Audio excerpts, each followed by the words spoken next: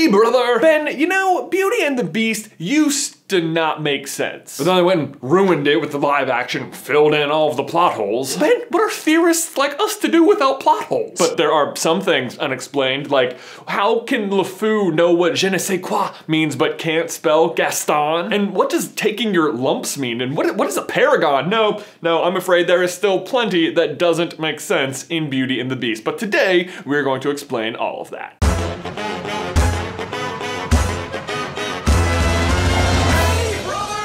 So since the new Beauty and the Beast has come out, we've listened to the soundtrack like a lot, and we had a bit of a controversy arise during the Gaston song when we realized that everyone here thought taking your lumps meant something different. Every guy here'd love to be you, Gaston, even when taking your lumps. One thought was that it meant like lumps in your throat, like if you were sick with like strep throat or something, so people would want to be you even if you were sick, or even if they were taking care of you while you were sick. Personally, I thought it was like sugar in tea, like how many lumps would you like? So like they wanted to be him even when he was bossing them around and making them get him stuff. Mrs. Potts even uses lumps in this way during Be Our Guest. Is it 1 lump or 2? But it turns out the actual meaning is punches, like receiving a punch from you, which would result in you having a lump. More specifically, the phrase taking your lumps means accepting punishment you feel you deserve without complaining about it. So essentially, LeFou is actually saying that the men in town want to be like Gaston even when he is physically punching them,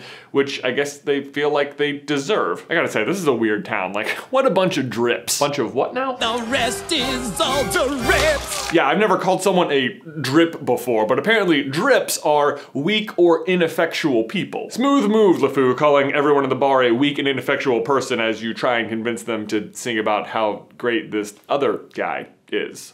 Man, this is a weird town. Although actually Josh Gad's LeFou seems to have learned this lesson because he drops this line from the song altogether, and instead throughout the song you can see him paying the other bar patrons to sing along. So I guess maybe they don't actually think he's perfect, a pure paragon. Sorry, is that Paragon or Paragod? I swear sometimes I hear a D at the end of this verse. But what I love about language is that I was still basically able to infer the correct meaning just with a completely definition. Like I was like, so Paragod? Like he's like almost as perfect as a god? But it's not Paragod, it's Paragon, which I didn't really know what that was. Like I assumed maybe like a very many-sided, nice-looking polygon, but like how many sides is para and how many sides does Gaston even have? I mean, as far as I can tell, it's just the handsome side. Or really more like it's just the one chauvinistic, egocentric, arrogant side. But to be clear, Paragon is actually just used to describe a very nearly flawless person and was originally used by gold prospectors to determine whether something was good gold or bad gold. Which,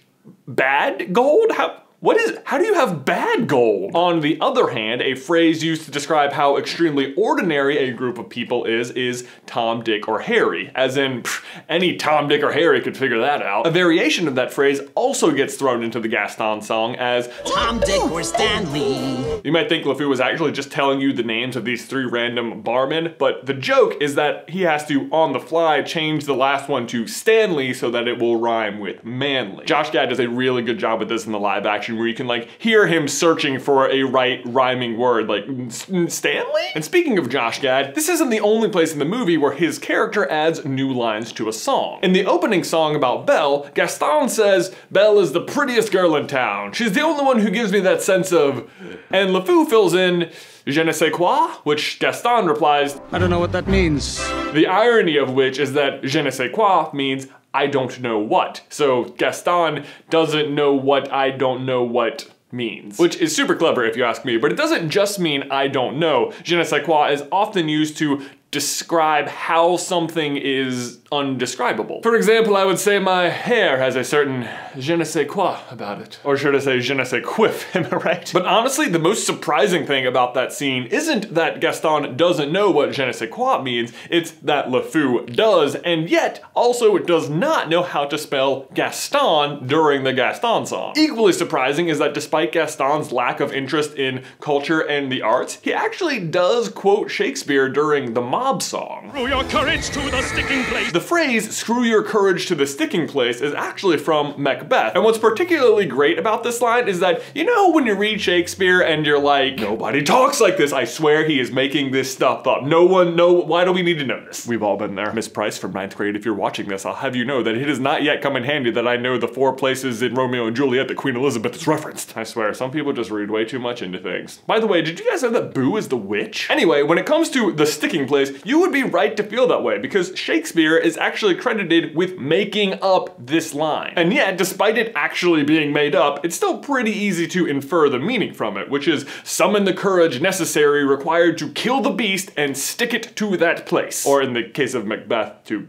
kill Duncan. The point is, Gaston has read some Shakespeare, so he's not lying to Belle when he says, you know, books. I mean, if Gaston had just been more open about his love of Shakespeare, the entire crisis might have been averted. I mean, it is literally what Belle and the Beast bond over later in the movie, and what she's reading in the opening scene in this version is Romeo and Juliet. That's the two lovers in fair Verona. But I'm impressed with Gaston. I mean, not just for having read Shakespeare, but because based on the sounds of his diet, I'm surprised he doesn't spend a majority of his day hard boiling and then eating eggs. When I was a lad, I ate 4 dozen eggs every morning to help me get large. 4 dozen eggs? That's 48 eggs. Do you know how many eggs 48 eggs is? It's 48 eggs. And he must be spending a fortune on eggs. I mean, the other lady can't even afford 6. I need 6 eggs.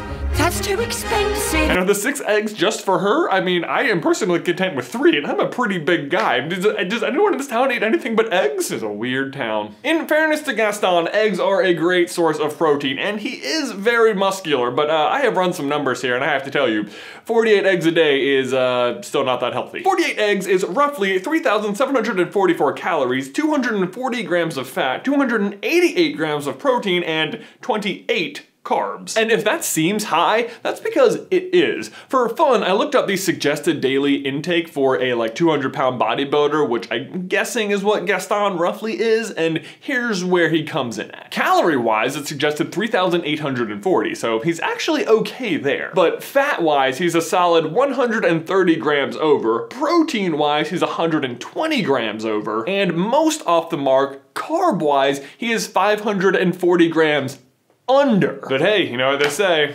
bread makes you fat. Bread makes you fat? And what's worse is that's only 4 dozen eggs. Gaston goes on to say that as an adult, he eats 5 dozen eggs every day, so you can only imagine how much worse all of the numbers get when you add 12 more eggs. And that's his daily intake if he eats nothing else. Is all he eat eggs and 60, like, how could you fit 60 eggs inside you? Like, raise your hand if you want to see Ben and I do the 60 egg challenge, huh? Please don't raise your hand. So there you go, Ben. A lesson on Shakespeare, etymology, and the nutritional value of eggs. 60 eggs. That's exactly why you clicked on this video, right? But Ben, my question for you and everybody else is, what are some other odd lines from Beauty and the Beast that maybe you didn't understand? Maybe we can all help each other out down in the towel section below. These socks are amazing. Tell you what, if we were gonna eat 60 eggs, I would definitely make sure I was wearing my psych level as high tank top, available for order now at dftba.com. But guys, thanks for watching. As always, please remember to like this video if you haven't already, and subscribe so you don't miss any future Beauty and the Beast videos from us. If you want to see why the animated version of Beauty and the Beast makes no sense, you can check out this video right here. And if you want to find out what book Belle is reading in that version, you can check this video right here. But Ben, that's all I've got for you today, man. I will see you in another life, brother.